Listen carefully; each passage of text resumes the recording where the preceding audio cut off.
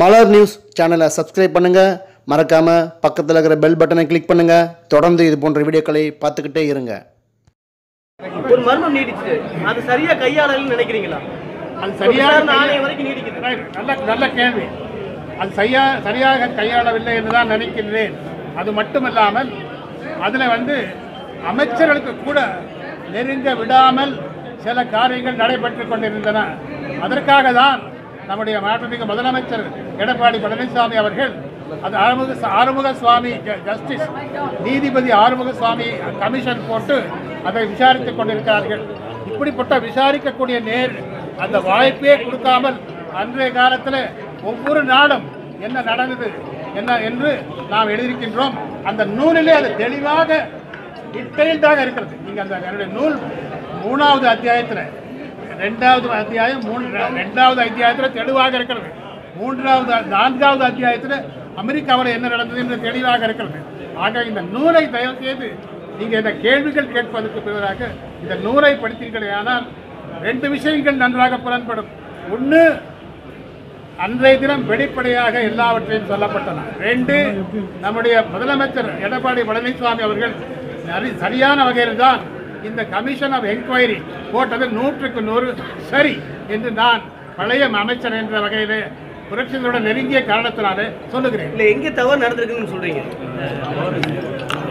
உணவு அங்கே நிறைய கொடுத்திருப்பார்களே. ஆனால் இந்த சிபிஜி அந்த 500 வந்ததற்காக தான் மயக்கம் சிபிக்கு அன்கான்ஷியஸ். ஆகவே அவர்கள் அனுமதி அண்ணன் டாக்டர் அண்டே அண்ணன் அவர்கள் சொன்னது போல ஒரு நல்ல கேள்வி நீங்கள் கேட்டீங்க.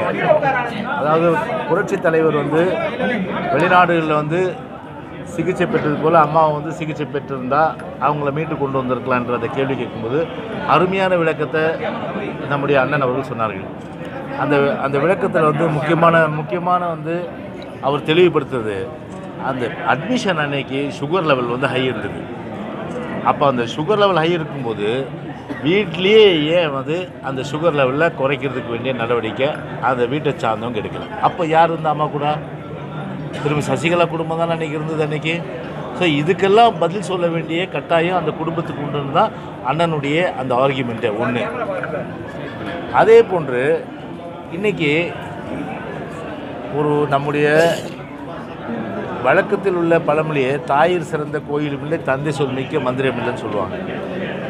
ஒரு தாயிற் சிறந்த கோயிலும் இல்லை என்பது எங்களை பொறுத்தவரை இன்றைக்கும் சரி, நேற்றும் சரி, நாளையும் சரி, புரட்சித்தலைவர் அம்மாவை நாங்கள் முன்னிறுத்தி, தலைவரை முன்னிறுத்தி, புரட்சித்தலைவர் எம்ஜிஆரை முன்னிறுத்தி நாங்கள் எலெக்ஷன் பிரச்சாரம் பண்ணோம். ஆனால் இவருடைய தந்தையார் தந்தை சொல்மிக்க மந்திரம் இல்லைன்னு ஒரு வார்த்தை வரும். அதுக்கேற்றபடி திரு ஸ்டாலின் நடந்தாரா? கூடா நட்பு கேடாய் முடியும்னு சொன்னார். அப்போ தந்தை சொல்ல மீறி தானே இப்போ கூடா நட்பு காங்கிரஸோட வச்சு இன்றைக்கி அந்த நட்பு முழுமையளவுக்கு இலங்கை தமிழத்தை அழிச்சது. இன்னும் அந்த நட்பு ஒரு கூடாது என்பது அவருடைய கூற்றுக்கு மாறாக இன்றைக்கி அவங்க அந்த உறவு வச்சுருக்காங்கன்னா அது ஒரு மிகப்பெரிய அளவுக்கு ஒரு சந்தர்ப்பம் என்று தான் நான் இந்த நேரத்தில் சொல்வதற்கு கடமைப்பட்டிருக்கிறேன். எங்களை பொறுத்தவரை நம்முடைய புரட்சி தலைவி அம்மாவும் புரட்சி தலைவர் தான் எங்களுக்கு அண்ணா வழியில் இன்றைக்கி நாம் கழகத்தை வழி நடத்தி அவர்களை முன்னிலைப்படுத்துகிறோம். ஆனால் அண்ணன் சொன்னது போல் இன்றைக்கி அவங்க தலைவர் விட்டுட்டு இன்றைக்கி அம்மாவை இன்றைக்கி முன்னிலைப்படுத்துறாங்கன்னா அது எவ்வளோ பெரிய ஒரு மானங்கிட்ட செயல் திமுகவுக்கு. அது உண்மையிலேயே இதை வைத்து நாம் பார்க்கும்போது ஒன்று ஞாபகம் வருது. புரட்சி தலைவர் டாக்டர் எம்ஜிஆர் அமெரிக்காவில் சிகிச்சை பெற்றபோது அவருடைய தந்தையார் என்ன சொன்னார்னா, நீங்கள் உயிரோடு வரும்போது நாங்கள் ஆட்சி உங்கள்கிட்ட ஒப்படைச்சிடுறோம் அப்படின்னு திமுக தலைவர் திரு கருணாநிதி அன்றைக்கி சொன்னார். அன்றைக்கி சொல்லி ஓட்டுக்கிட்டார். ஆனால் தமிழ்நாட்டு மக்கள் அவரை புறக்கணிச்சிட்டாங்க. பெரிய அளவுக்கு ஒரு ட்ராமா பண்ணுறவங்க, பெரிய அளவுக்கு நாடக நடிகர்கள் இல்லையா, அதனால் அந்த ட்ராமா புரிஞ்சுக்கிட்டு அவங்கள வீழ்த்திட்டாங்க. அந்த எலெக்ஷனில் அவங்களுடைய பேச்சு எடுக்கல. அதே பாணியை தான் இன்றைக்கி ஸ்டாலின் இன்றைக்கி கையாண்டிருக்காரு. இன்றைக்கி அம்மா நாங்கள் அதை நீதி விசாரணை பண்ணி உரியவருக்கு தண்டனை, நீங்கள் வரவே போகிறதில்ல, ஆட்சத்திலே இல்லை, அப்புறம் இந்த கொஸ்டினே ரைஸ் ஆகாது. அப்புறம் இதை எப்படி சொல்ல முடியாது? அதனால் விசாரணை கமிஷன் போடப்பட்டிருக்கு.